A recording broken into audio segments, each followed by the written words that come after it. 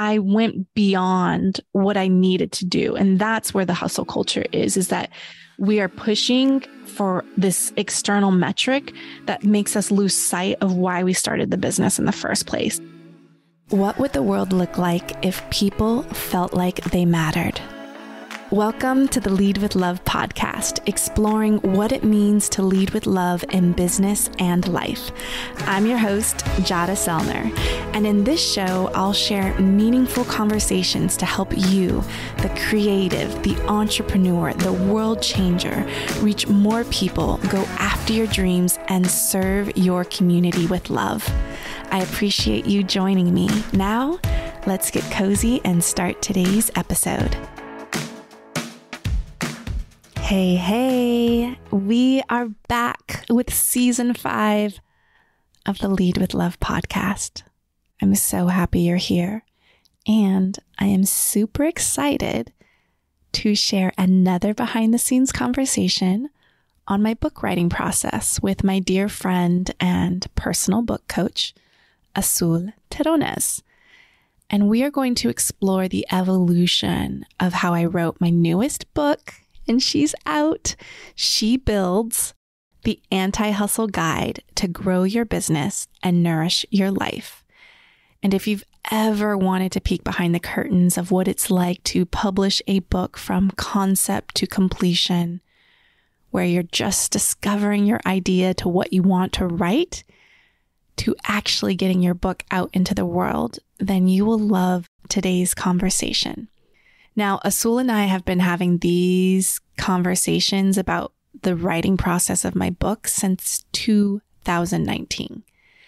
And I think it's really cool that we have captured the last 3 years of my writing journey, going from book proposal to published.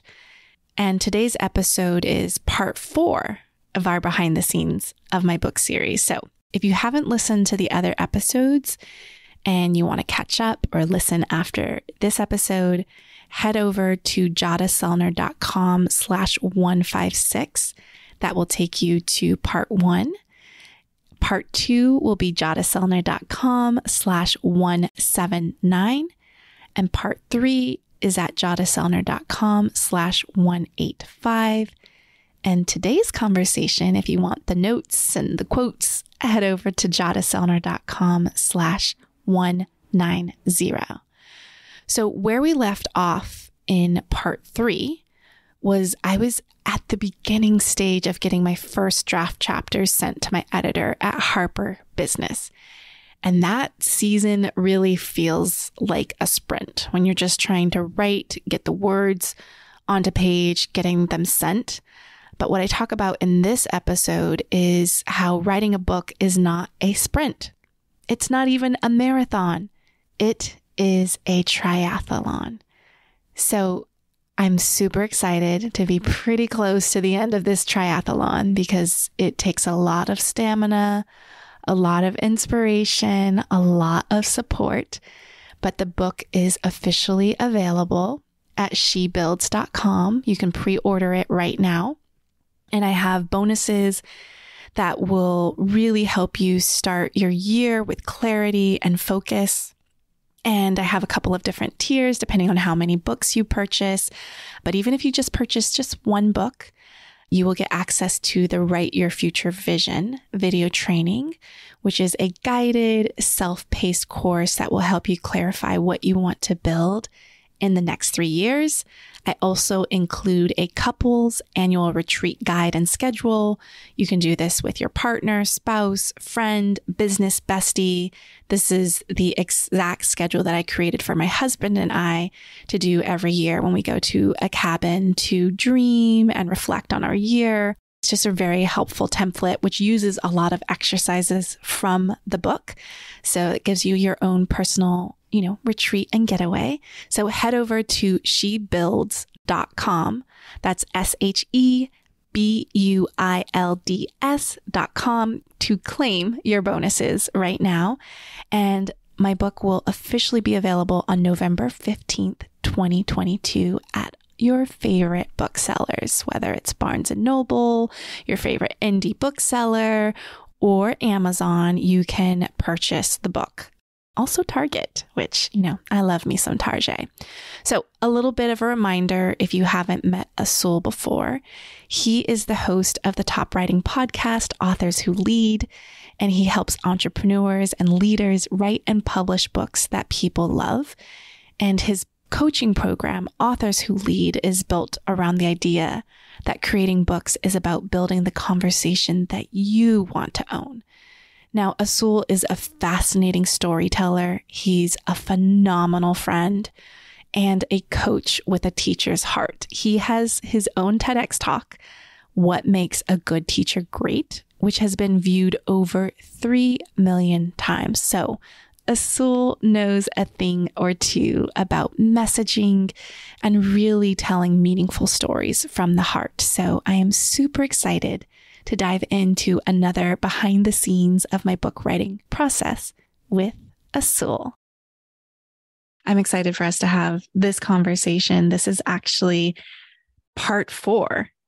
And right. I was looking at the dates of our first conversation of sharing behind the scenes of the book writing process. And something that we've noted in our previous conversations is how long it takes from that concept to completion. But our first episode was in May 2019.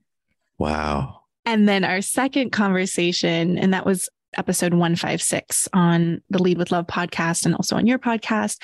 And then November 25th, 2020 was our second conversation. And then our last one before this one was November 2021. So it's just really cool for us to have documented this, to also for us, to document our own friendship and deep conversations about creativity, about, being in the mix of writing a book and what it actually takes and how much hemming and hawing and all of that. So I'm excited for us to dive in and really talk about this on part 4. And I'm on the other side, I think, where we were in 2021, I was just doing the hotel solo writing retreats and kind of getting my chapters in. And now where I am today is the book is done. It is recorded. The audiobook is completed. The book has gone through several revisions and editing and all of the things and I would love to just document that too, because I think so often those were the things I was Googling, like, what's next? What's next? What's next? But I also think that there is an intention why editors don't tell you all the steps, because it's very long and overwhelming and you probably wouldn't move forward. So they're just like, just deliver your manuscript, your combined manuscript on X date, and I'll tell you the next step after that. So right. No, that's exactly how we do it too. Because if I told authors this first draft probably won't be the draft, they would probably not finish the first draft, right? Yeah. And that's what you have to accept, is that if you're writing a book, it should be called rewriting books, because that first draft is a messy jumble of stuff in your head that you're trying to clarify for yourself, let alone for a reader. So that's why I tell people you have to get to this messy draft first so that you can exhale and then look at it differently. So let's talk about the process, because when we started working together, we were finding the message. We're trying to find your way through all of the possibilities. And we, just to recap a little bit, started with finding the genius that's within you as a leader, as a creator, as a woman, and looking at the successes you've had, but also then looking at where you're going. And we talked about this legacy of becoming an author. Yeah. You're like, Azul, I have this 10-year vision of being an author. I don't want to just write a book. I want to own the author persona. Tell me about that and how you're feeling about it now that we're a little over 3.5 years into this journey together. Yeah. So I am more in love with the writing process today. And I think that's also an evolution and growth for myself, because part of us always wants to get to the finish line, to the outcome, to the completed thing. Like that's when we'll feel the thing that we want to feel.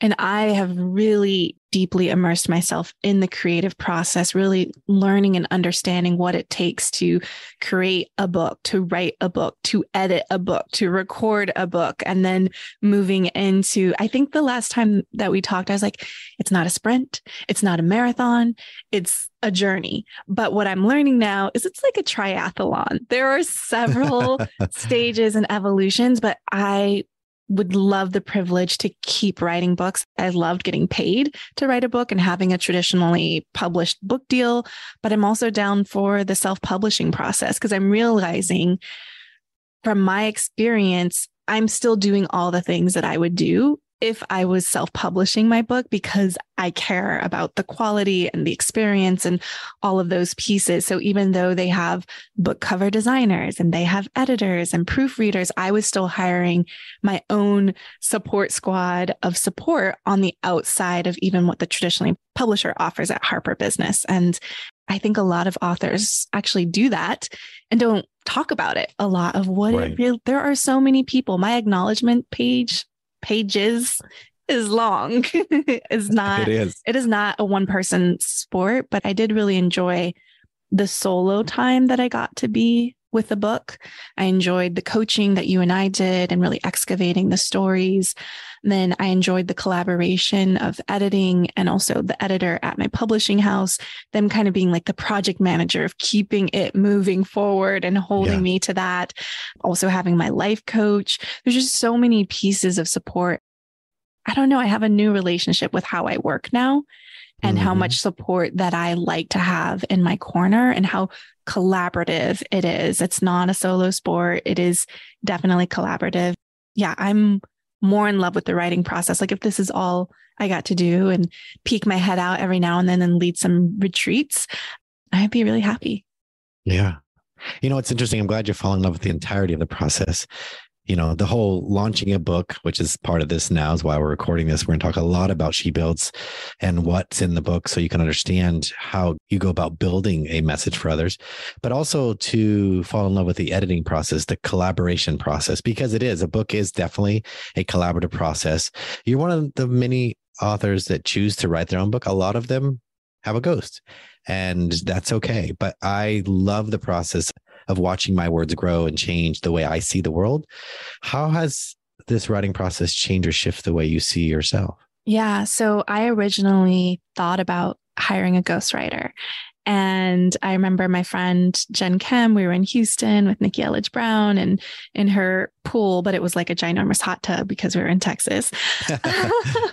And I was just feeling so stuck of writing. And she was like, what if you hired a ghostwriter to get it to the finish line? Like lots of people do that. And I was like, that's a great idea. Like just lift it off my shoulder and not have to do that. That would be amazing. And so she made recommendations of editors and I started working with an editor and I sent her some sample chapters of what I had already written. And she was like, you're a writer. You don't need a ghostwriter. You just need someone to kind of help you trim the words, trim, the runway of writing. And so I just received that message and I took it all the way on. And I was like, well, editing is going to be really hard and I'm not going to like that process. But then I fell in love with editing. So I think what I have learned and how I have grown in this process, there's a couple of things. One, what I really live by is giving yourself permission to ask for more time. So I have extended the timeline so much, but I think that really supports the anti-hustle way to not burn out in the process of writing, creating, so that I actually do enjoy the process and want to do it again. So with Simple Green Smoothies, I was up over 24 hours in one day watching my kid go to school where I had been up for so long and hadn't gone to sleep that I was like, I never want to write a book. I will hire people. I'll do whatever to not do that. And so for me to build a more sustainable, more fun, creative, collaborative, expansive way of doing it, that I'm actually like, it's sustainable and I could do this again and still enjoy time with my family and my friends and celebrate the milestones. So that was one piece. I would say that the second piece is really being able to heal myself. As you say, like the book is for the other people, it's also for you, the author, the writer, that you will change and transform. And I really deeply feel that. I didn't feel or know that obviously when we first started working together. I was like, Azul, whatever. I do think that I've really had to face myself so often and knowing my relationship with completion and grief and letting go of things, not just people, but also creative projects. And I've had author nightmares since I've sent the book off to print. There's a thing that we call actor's nightmare. And, I studied theater in high school and a little bit of early college.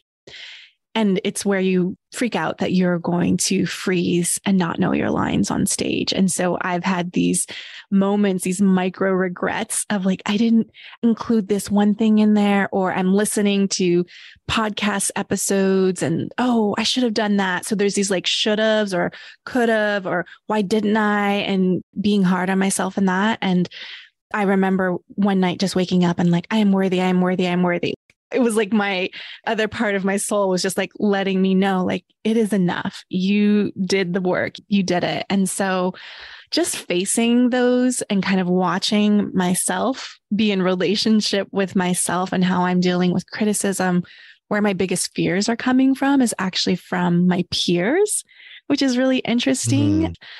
And so how I'm feeling is I'm afraid my friends all read books, and they also are very critical of what books they like and what books they don't like. And my fear is I don't want to be in the bucket of books that they don't like, or some of my favorite books they don't like. And I'm like, wait, so that's an interesting, right? We all have different preferences and opinions. And so something that's really helped me with that is I didn't write this book for my friends. Like, really, this isn't for them, but it doesn't mean that those fears don't pop up. I have to remind myself of who the person is that I want to serve in this book.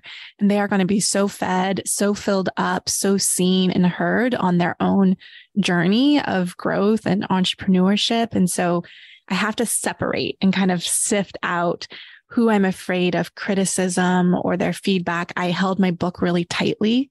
Like, it was just my editor.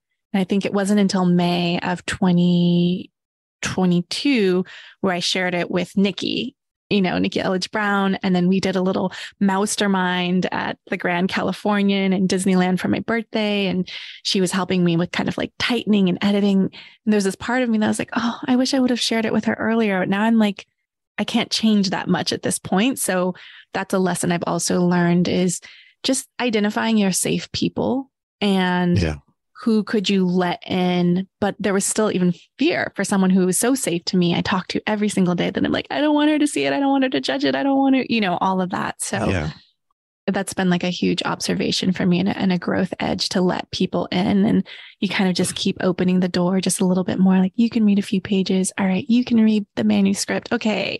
But this fear of feedback for sure. Oh my gosh. Yeah. The fear of criticism is the biggest challenge we have as authors. It's the reason why we start, restart, stop again, start again, change it, because we're fear that it won't be good enough. And I don't care how good of a creator you are outside of book writing. When you come to writing a book, it feels like so set in stone that once I release it, I can't change it. I can't pull down the post. It's just permanently out there. And that's scary.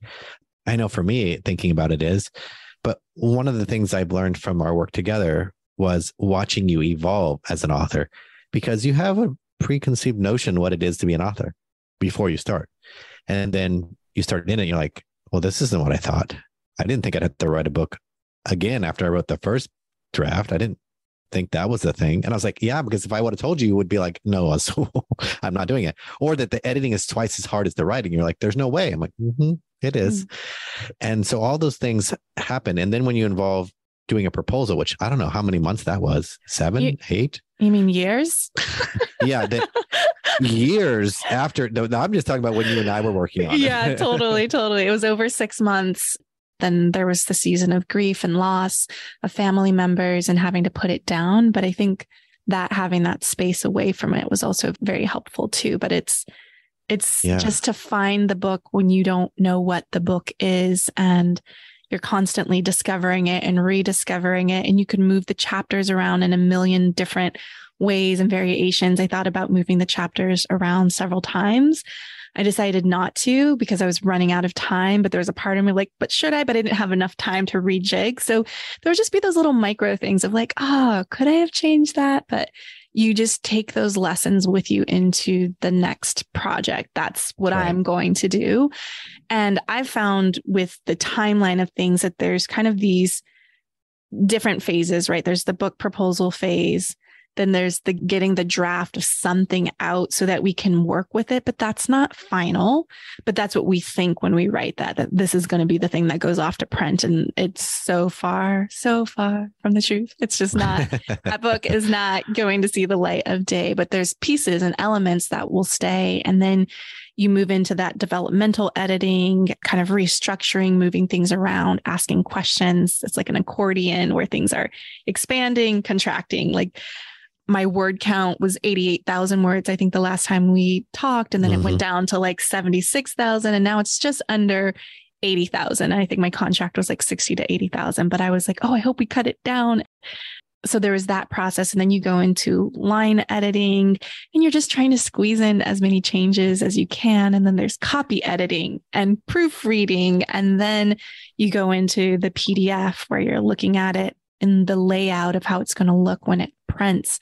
And then you're rereading it. And one of the things that was really helpful for me, I read the book out loud 3 times. So in different editing passes. And that really helped me feel into what I was trying to say. Would I say this out loud? Or I also learned words that are really hard for me to say, like similarly.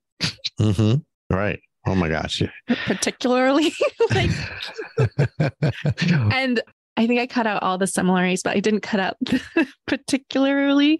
And so if you hear my audiobook, you may be like, oh my gosh, Jada is fumbling, struggling. It was just the most fascinating words in the recording process where I was like, wow, there's some words or things like to, and then the word starts with to determine. I don't know why that was hard for me. It's like the t and the d. And it was a fun process, but also like, wow, there's a lot to learn about how we speak versus how we write and think. Right. And you did a great thing. I always encourage all the authors that I've helped publish their book. Like, I want you to do a read aloud, have somebody sit with you. You read aloud to them. And if you feel uncomfortable, let them read aloud to you so you can hear how it sounds when someone else is articulating it. Because that's the thing. You would put different emphasis because it's you. But when you write it, they're not going to hear your voice. The audiobook, of course, they can. But it helps to have it read aloud because you're like, oh, that seems like a mouthful. Yeah. And there's some things that slipped past me where, you know, there's still some mouthful sentences that squeeze their way in there when you're working with the copy editor. That's another thing that I really learned about this process was the editor, they're not the final say, but I didn't really learn that till like the last pass, you know? Yeah. So there were things they call it stet where it's like, don't change this. I want it just as I wrote it. So don't mess with it. But in the copy editing phase, I was allowing them to kind of insert their preferences or the professional way to do things. And like, well, they know best. They know better than me. They're the professionals, but they're freelancers. They're figuring their thing. You know, they just have preferences and they're following a structured protocol. So that's something that I would definitely push back on more in the future. But that was me feeling like I don't know enough and they know better than me. So I'll just accept these track changes or, and there were times where I would push against, I think in chapter 11, Refill Your Well, I have like the self-care styles. And there's one where it's the solo lounger. And my editor, she was like, oh, lounger sounds like lazy. And I was like, that's me. And I don't relate to that word in that way. That means that I'm just like relaxing on the couch, my, you know, daytime couch time. So it's interesting how words, we all relate to them in very different ways. So to be really clear on what you mean and what you meant, and even if someone pushes back on it, that it's okay to be like, yeah, that's what I meant. Like, and, or that means something different to me. And sometimes when I would change things to something else, I'm like, I'm reading and I'm like, this doesn't make sense to me, even though it makes sense to you. It still doesn't make sense to me. So it's this tug of war between that world. Yeah. And it's really important you stand up for yourself if you have a traditional published book, not because there's one person right over another, but it is your book. Once they're done, they're moving on. They're not nurturing this book for the rest of its life. You are. I was talking to one of my clients, Ali Abdal, who has a traditional publisher, I think Penguin Random House. They don't like some of the words I use. He goes, I'm productive because I have fun and they don't want me to do fun. That doesn't seem serious enough. I'm like, push back. That's your point. Don't let them wrestle you out of this. Don't make this a lighter version of Atomic Habits, Yeah. make it your version, and you have to stand firm if that's what you believe.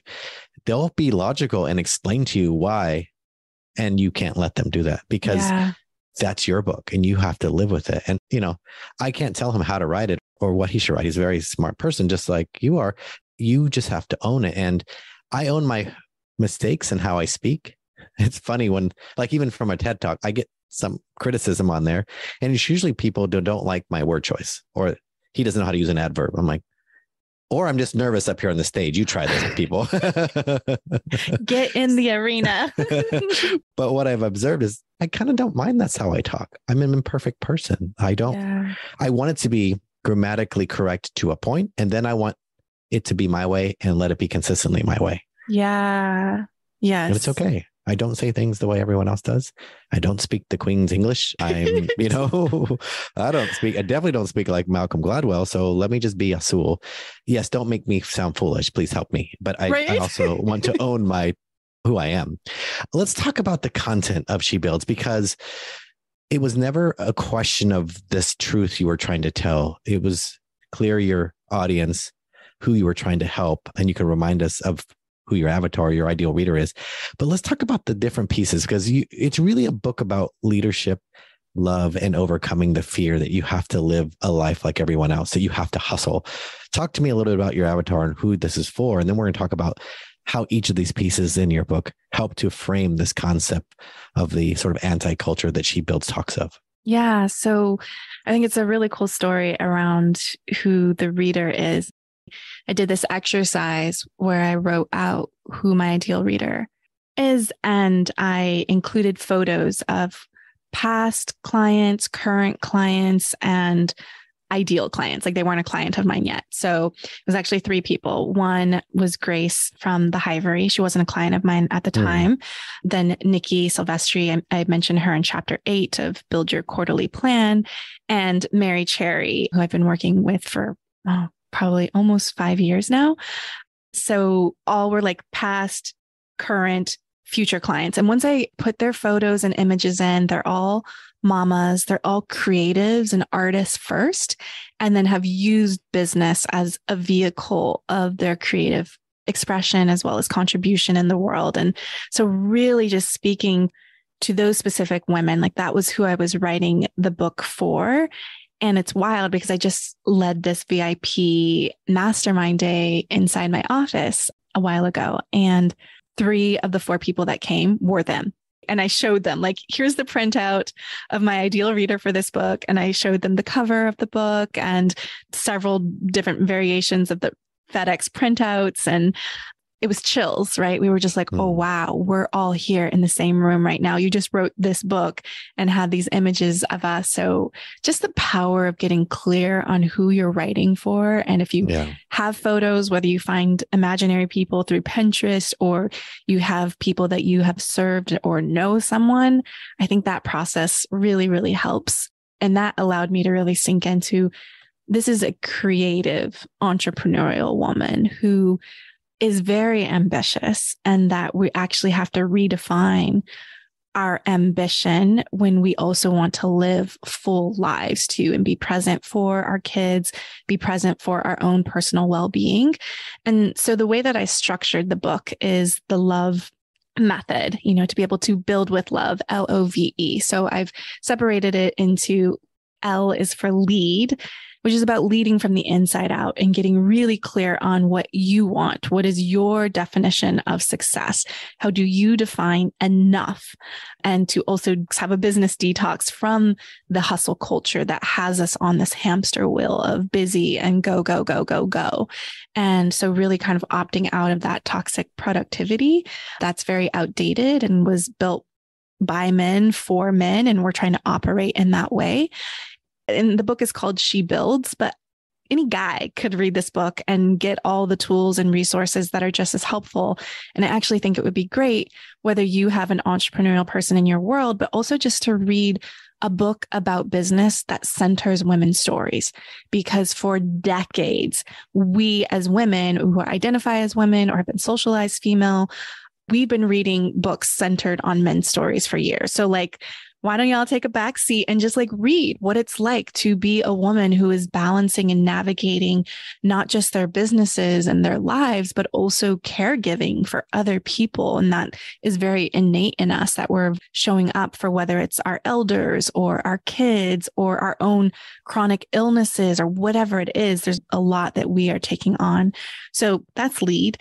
And then there's O is optimize. And this is really looking at our identities that shift. You know, if you become a parent or you shift because you have a loss in relationship, just the different, how our responsibilities shift and change, and being able to honor our time and our capacity and our energy.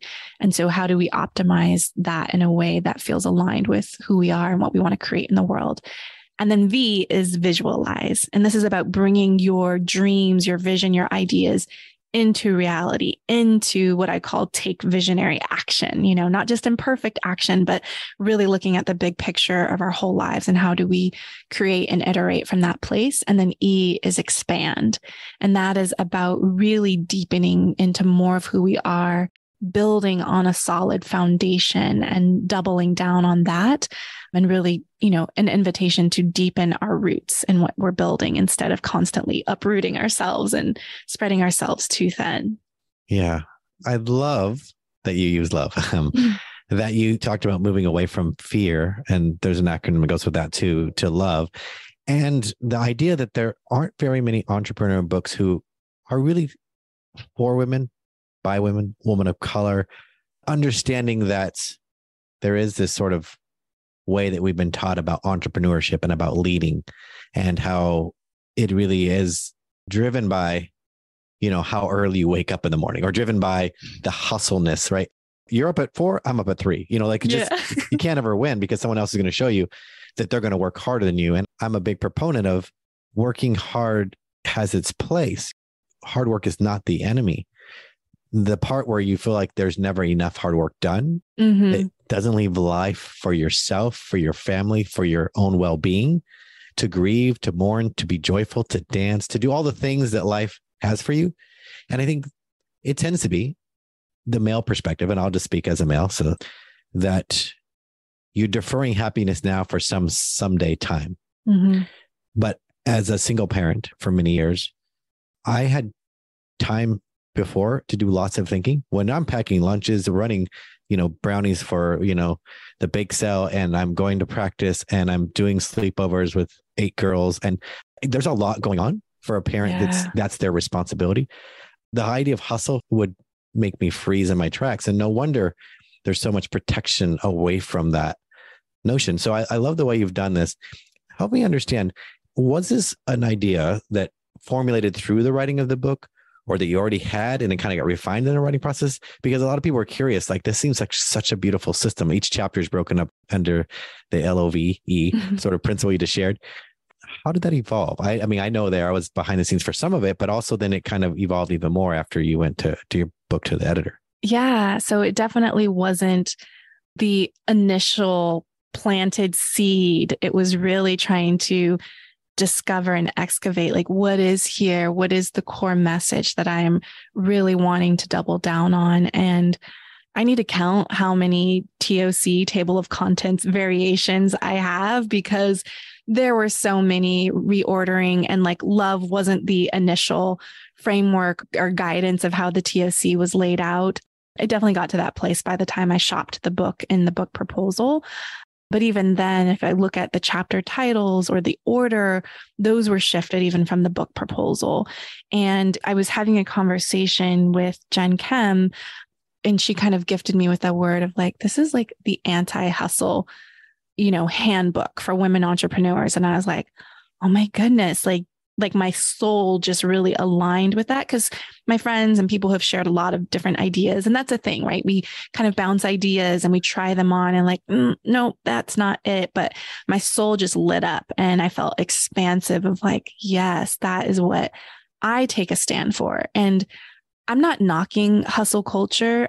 I do think that it's not sustainable for even men.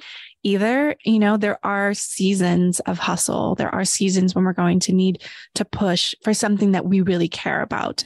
And that came even with the book writing process. I had to not extend the timeline anymore and ask for more, extensions from my editor. I need to rally and get the support to move it forward. But I think time and energy and our relationship with ourselves and our families, and it just really, really spoke to me, resonated of yes, this is what I take a stand for, that she builds differently. She builds with love. And it's not to exclude men, but let's center women, and that we do build in a different way, or we want to build in a different way, and giving you that permission to build a little bit more slowly with a little bit more grace and compassion, I think is a refreshing conversation reminder. I say it to my clients all the time, but to have it in a book where people could access this and get it for free at a library just means the world to me, because that's what moved me when I was broke, $42,000 in credit card debt, trying to rebuild a second, third, fourth business. I leaned on books and mentors from afar, listening to webinars and podcasts and free ebooks, and going to the library and using those free resources, because, it's not inexpensive to work with me, it's investment, but I really put everything that I share, every resource, every worksheet, every question, insight, tool that I share with my clients, I put in this book. I want this to exist, that if Zoe wanted to go down this path, my daughter, who's 15 now, she could pick it up and follow it, or any other person, especially women of color. I've been an entrepreneur for over 14 years now. And every book I read was written mostly by white men who are Ivy League, college educated, don't have any kids, don't have a lot of, financial responsibilities, could travel the world freely. And I just had a hard time seeing myself in their stories, but they were so helpful and I followed them. But I still wanted that proof of possibility. And, Toni Morrison says if you don't see the book that you want to read, then you need to write it. And that's what I really did with this book, is I want this to exist. There's tons of business books out there, but there's not a ton written by a woman of color who doesn't have a college degree, that has been married for 17 years, has a kid, has fur baby, all these other external responsibilities, has met with grief and loss. I think that piece is really important, that we have more representation of the voices that are telling stories of how we could build. Yeah, you said it so beautifully, John. The thing that really struck me is observing from afar. So maybe you can just clarify. If you look at yourself, the woman who built Simple Green Smoothies with your co-founder, some people would say at a lightning pace, from 0 to almost 500,000 Instagram followers, from no business to, 7-figure business in a very short period of time. Would Jada now do that differently only because of what you observed? Would you have found a different path, or was that part of your journey to learn? Yeah. Tell us a little bit about that, because that was a really successful business. And a lot of people were like, wow, I can't believe Jada would be leaving that. But tell us how that intersection comes to life in this book. Yeah. So it's interesting, because the way that we built was really built on the foundation of love and being able to show up and be there for our community. But what was happening for me is my heart was calling me in another direction. And I was falling out of love with that business, not feeling fully creatively expressed. And so sometimes we think that burnout can be just, we're working so many hours, go, go, go, extend the goal and the timeline. And we definitely ended up getting on that path. When we first started, we were just scrappy, just stay-at-home moms trying to figure this thing out. And it was really fun and creative, but we got caught in the hustle culture, in okay, my enough number is this. I need to make, $15,000 a month, and that's it.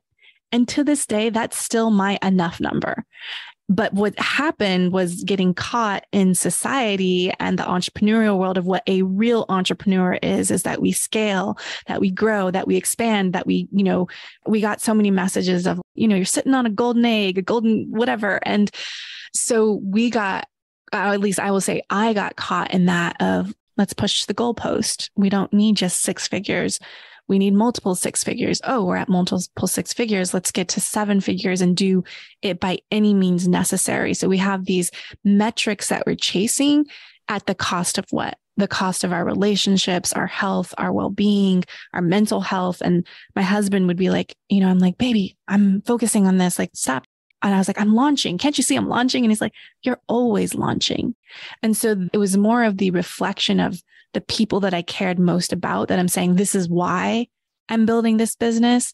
I went beyond what I needed to do. And that's where the hustle culture is that we are pushing for this external metric that makes us lose sight of why we started the business in the first place. It's like every vacation we would go on, I would be launching. It's like, oh, so cool. I'm launching from Cabo San Lucas, or, oh, look, I have a view of the Eiffel Tower while my family's out on, the double decker bus. And I'm like, I got to write the sales page. So I'll be in the Airbnb all day. So it wasn't until I sold my half of Simple Green Smoothies that I gave myself that breathing room and that permission to get off that. I think I needed that space to redefine what really matters to me, to really connect to my ambition and where I'm willing to put that energy and where I need to take the foot off the pedal. So it was a healing process for me, because Simple Green Smoothies was built on love and fun and creativity and connection and collaboration with my founder. But then we got caught in that world of wanting more and more and more. And actually, when we started to chase more, that actually impacted our business, and we started to make less, because it was like, you're losing sight of how you built it in the first place. And now you're focused on the metrics instead of the beating hearts behind the business. So that was a shift that I had to get clear on. And I remember in 2016, I had my first vacation I talk about this in the book, to Japan, where I didn't bring my laptop. I didn't work during that time. I just was fully present with my family, drinking and eating all the good Japanese goodness that there was in Kyoto and Tokyo. So does that answer your question? Yeah, no, that's helpful, because I want people to understand the book is very actionable and very driven by the success an entrepreneur has, a woman. It's not that this book's about just let it all go and float away with love. It is really, because I've worked with you a couple of different times, and you've like, let's get to your quarterly planning. Let's get the visionary stuff done. I'm like, oh, this is serious business. This love stuff is not for playing around, but it just isn't hustle. It's really concrete. So there's so many great ways to build differently. And I think that's what your book does really well. And one of the things you did beautifully was you created a system. You created the parts, the really clear outcomes that love introduces, and how to move away from fear, the way that you might be used to do business. When coming up with that, because you helped me a little bit with this, with the book that you and I have been wrestling with, because I didn't have a system. I didn't have a way to communicate it. I just had all these stories about what kids say in my book, Great Teachers Eat Apples. And we talked about this idea, like, you need an acronym, you need something to hold it on to. Like, and then I came up with the idea of Be Wild. I was like, I want it to be how to do this and how to live this way. And you helped me kind of get clarity about that. On my book, Be Wild is about, you have to wonder, invite, listen, and do. That's the 4 steps you need to do if you're going to be a great teacher, is be wild. Which, because one, I like the idea of it. You're sort of going to a very natural place, being wild with, who you are as a leader, you got into this thing called teaching for kids, and you have to stay sort of rogue for children's sake if you're going to endure and help children. And there's these other pressures from the outside that will tell you to do it another way. But the internal message that was there, I didn't have it. And I think you helped me get clarity, because you were going through the process too. You're like, you need something. And I was like, oh, you're right. I need something here. So that iterative process that came about for your book feels really clear, really simple. What advice would you have anybody out there who's either in the process, they've written the manuscript, they're thinking about a traditional publisher or not? What advice would you give authors now? So you're on the other side, sort of the launching side. The book's out, it's done. There's no more tweaking it. The manuscript is done. I loved reading it the second time and third time. And now this time, the final time, has been really beautiful for me. Tell us what you would give away to someone who's maybe a few steps behind you. Yeah. So I think, being really compassionate with yourself in the process is really important, and having people to lean on, like you and I, that verbal processing out loud, especially if you're a creative and need to talk your ideas out loud. So leaning on, whether it's a close friend or a coach, or for me, it's like I had a book coach. I had my life coach. I had my business bestie, like all the things, and also leaning on my mentor friends who have published books like Jonathan Fields with Sparked and How to Live a Good Life, Tara Moore with Playing Big, Kate Northrup with Do Less.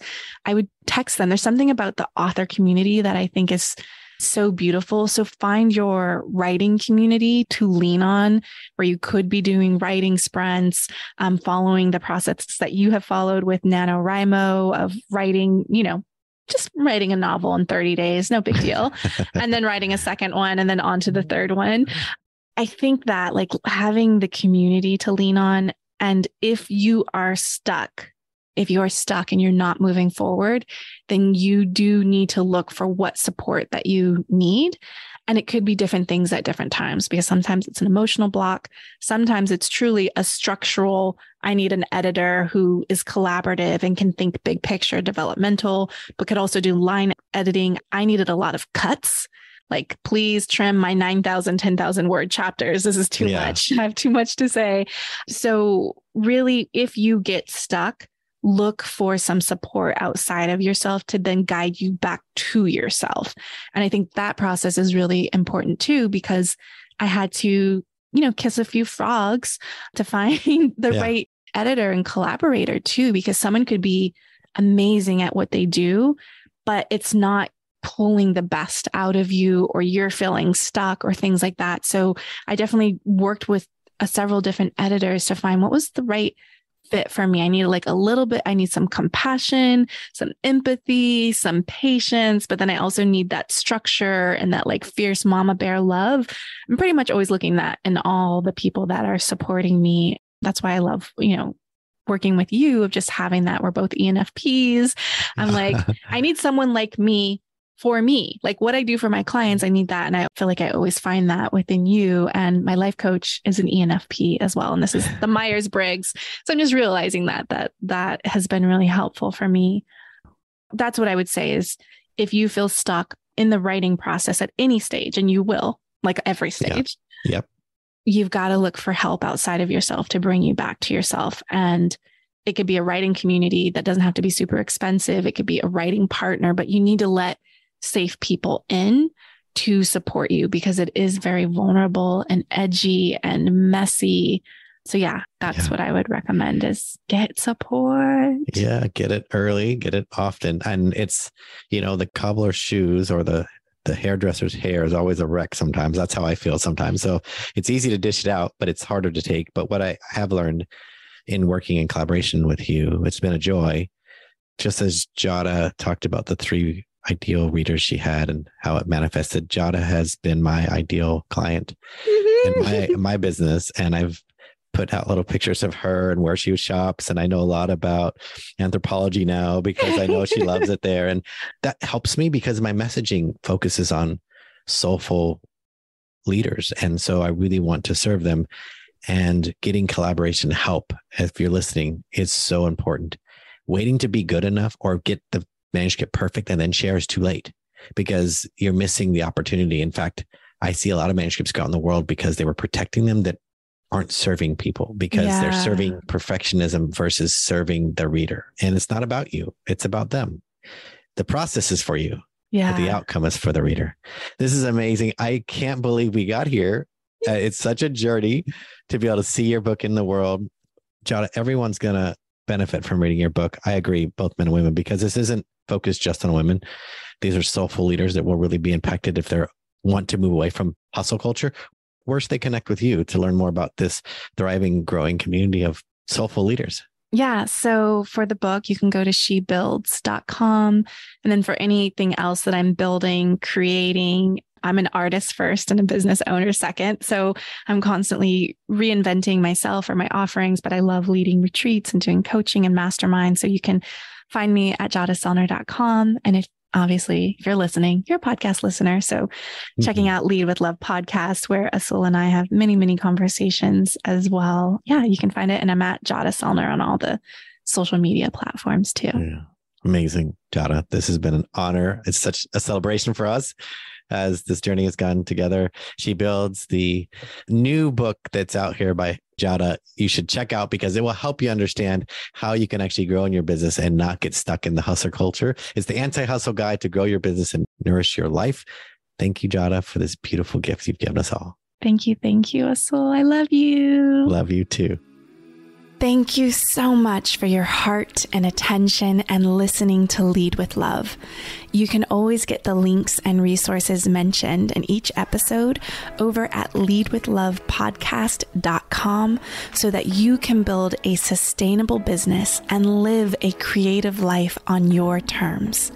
If this message, Leading with Love, resonates with you and you want to take a stand for remembering that there are humans with beating hearts behind the numbers, I would love for you to subscribe so you never miss an episode and leave an honest review. It would mean the world to me, and it also helps more people spread more love in the world, which we really, really need. I also love hearing from you. So as you're listening, take a screenshot, share your favorite takeaway, and tag me on Instagram and Facebook at Jada Selner. I really appreciate you, and I'll talk to you soon. Bye.